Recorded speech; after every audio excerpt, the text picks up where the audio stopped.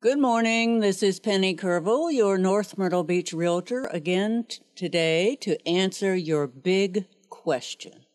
When you get ready to retire, aren't you concerned that our beach lifestyle fits into your retirement budget? I made this video just to answer those questions for you.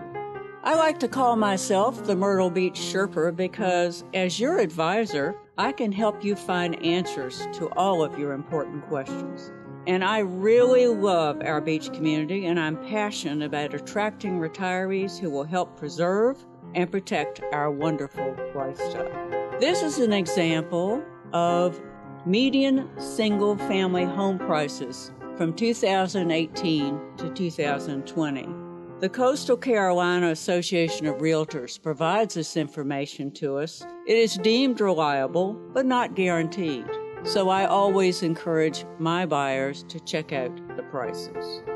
And this, of course, is the same type of information for median condo prices over the last 3 years.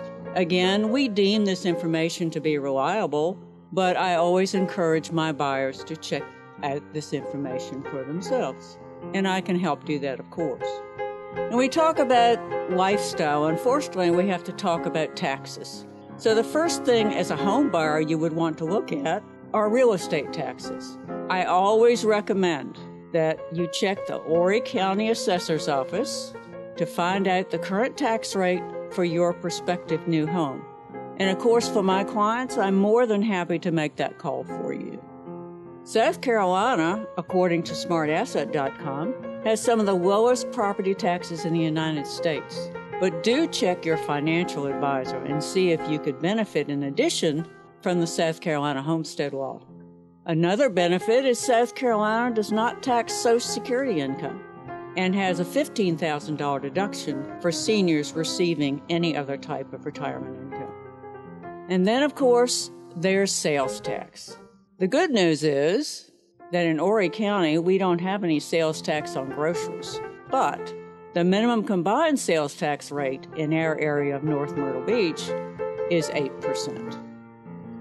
Like most beach localities, the city of North Myrtle Beach has a hospitality tax. This hospitality tax applies to people who eat in a restaurant, rent a room for a week or two, go to a show, or play golf in our North Myrtle Beach area. Check out the city of North Myrtle Beach or your final locality for more details.